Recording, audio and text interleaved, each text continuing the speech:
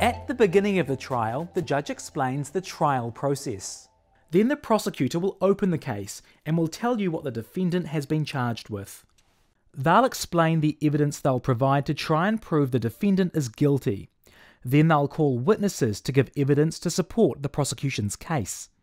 After the prosecution has presented all their evidence, the defence may or may not present evidence.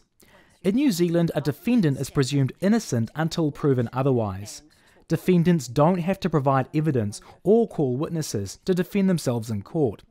It's up to the prosecution to try and prove the defendant's guilt beyond reasonable doubt. Once all the witnesses have given evidence and been questioned, the lawyers will summarise the case before the judge gives a summary of the trial and evidence and explains how the law applies. You must accept everything the judge says about the law, but it's up to you as a juror to decide on the facts of the case. With the evidence you've seen and heard in the trial, it's your time to go to the jury room to discuss the case and the evidence presented in court and decide if the defendant is guilty or not guilty. The jury room is a working room and only you are allowed to use it. Cell phones and laptops are not permitted in the jury room. You will be asked to give these items to court staff before going into the jury room to deliberate your verdict. It's the foreperson's job to announce the jury's verdict in court. You will not be asked to give reasons or answer any questions about the verdict or what happened in the jury room. Will the foreperson please stand? The jury foreperson will announce the verdict, and if the defendant is found not guilty, they are free to go.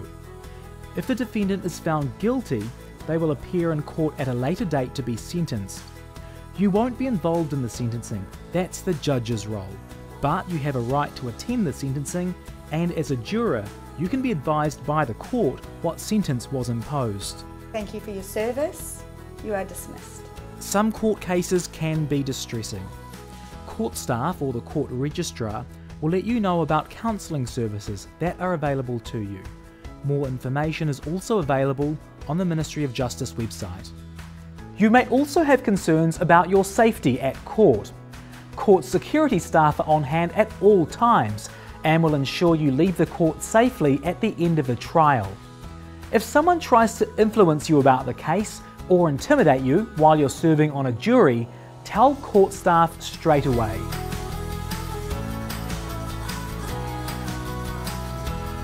So now you have an idea of what to expect from jury service. You know who's who in the courtroom, and you have a good idea how a jury trial works.